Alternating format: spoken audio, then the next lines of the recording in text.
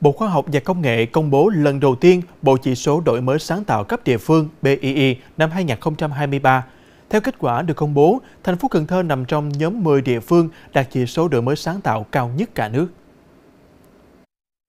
Thành phố Cần Thơ đứng thứ 5 về chỉ số đổi mới sáng tạo cấp địa phương 2023.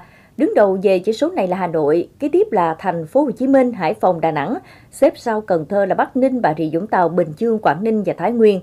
Đây là năm đầu tiên BII được Bộ Khoa học và Công nghệ công bố. Bộ chỉ số được xây dựng nhằm cung cấp bức tranh thực tế tổng thể về hiện trạng mô hình phát triển kinh tế xã hội dựa trên khoa học công nghệ và đổi mới sáng tạo của từng địa phương. Qua đó cung cấp căn cứ và bằng chứng về điểm mạnh, điểm yếu, các yếu tố tiềm năng, các điều kiện cần thiết để thúc đẩy phát triển kinh tế xã hội dựa trên khoa học công nghệ và đổi mới sáng tạo của từng địa phương.